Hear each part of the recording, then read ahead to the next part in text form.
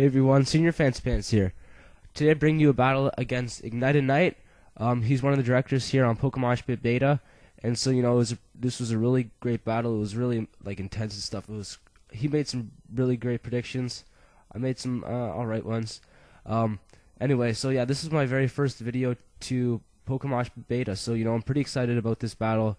I'm just decided just get my name out there. So I'm pretty much frequently uploading on community channels now. So yeah, let's just get right into this battle. So Ignited goes into his Staraptor and I go into my Sharpedo. I just go for the Protect just to scope out what move he wants to do, and he goes for U-turn. So now I get the speed boost, and I think I'm faster than him, but he ends up being Scarfed, so he ends up U-turning and being able to take me out in one shot.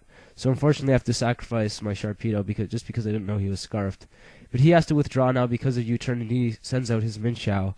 So I go into my Ferrothorn just to see what he wants to do. And since the high jump kick is kind of obvious, I just go for the Protect, and he ends up, due to the Protect, he hurts himself, and he does about 50%. And he knows he's got to switch out now because he doesn't really have anything to do to me.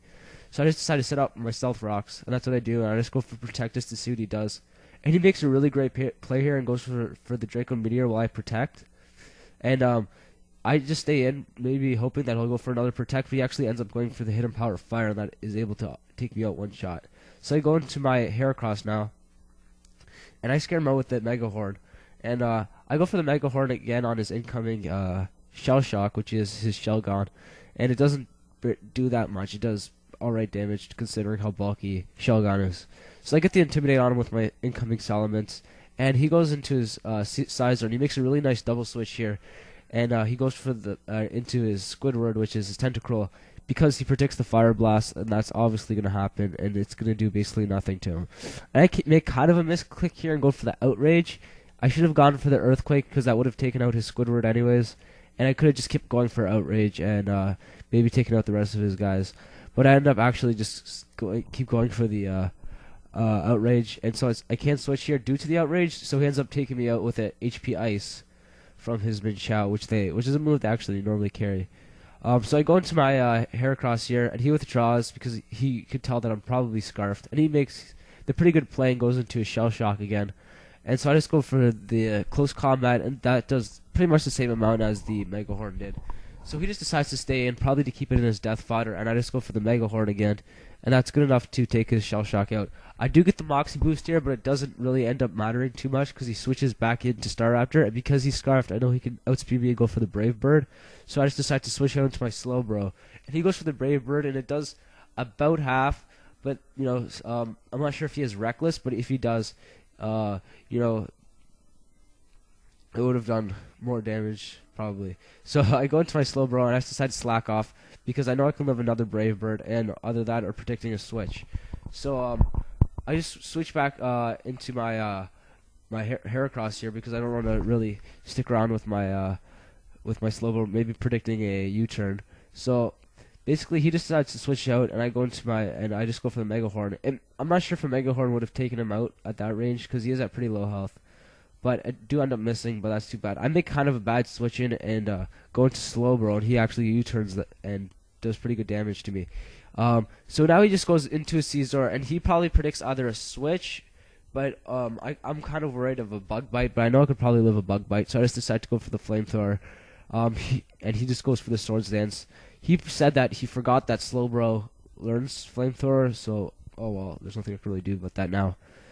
So he goes into his Latios, and here I just decide to switch out, go into my Reuniclus, and he goes for the Thunderbolt. And judging by how much this Thunderbolt did, I could probably just keep going for the Recovers, and eventually when I'm at high enough health, I'll just go for the Calm Mind and just keep commenting. But he actually gets a crit here, so that kind of just makes this process stall out even longer. And unfortunately, I don't see any Life Orb on him, so I know this stall war is going to go on for a while. So here, I just get the impression that he's Specs because he just keeps going for the Thunderbolt instead of the Draco Meteor. So I just keep going with the Recovers, get a combination of that and Leftovers. So hopefully, I'll eventually be able to live with a and go for the Calm Mind like I do here.